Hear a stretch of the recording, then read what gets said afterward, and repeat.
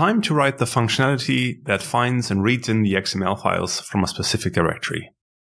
In the last episode, we hooked up our virtual file system, which should actually make it quite trivial for the rest to be implemented. So let's jump right in.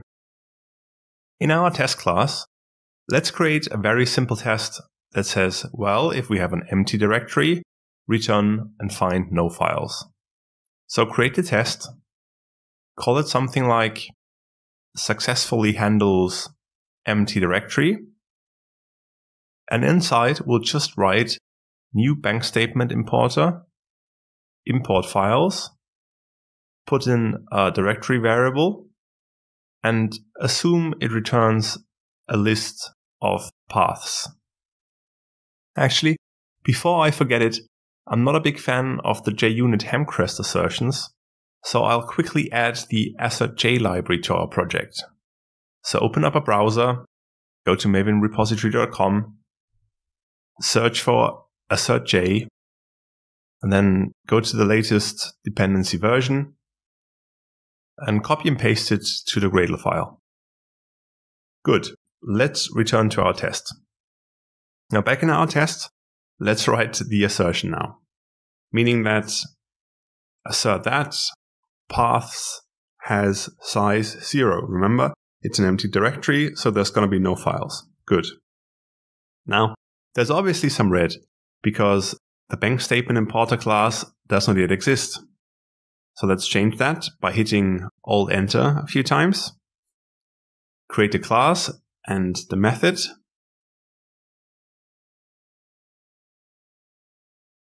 And inside our new method, we simply return collections empty list. Good. Now let's run our test. It compiles. We wait a little while, and then we finally can see that our test is green.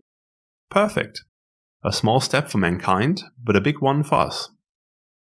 Okay, I want a test case which is a bit more interesting, so let's copy and paste our existing test and rename it to successfully handles XML files. And at the beginning of the test, let's actually create an XML file. So directory resolve test XML, or any name works really, and then call files create file. Now we have one empty file with an XML extension in our directory, and that will do for our purposes. And that also means we have to change our assertions to has size 1. And we can actually also check that the file is exactly our test file, so contains exactly the test XML. Now run our test again.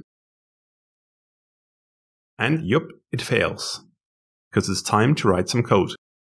And it's actually quite simple. In our import file method, we can write files, new directory stream, and surround that with a try catch.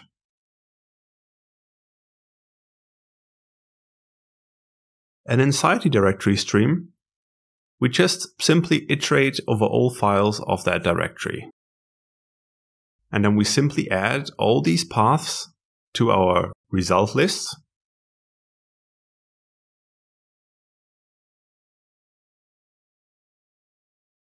And instead of the collections empty list, we just return that list. And we should be good to go. Okay, let's run our test again. And this time, it works. Great. Now, you might have noticed that in our implementation, we simply scan all files, not only XML files. So let's quickly write another test to check if that's true.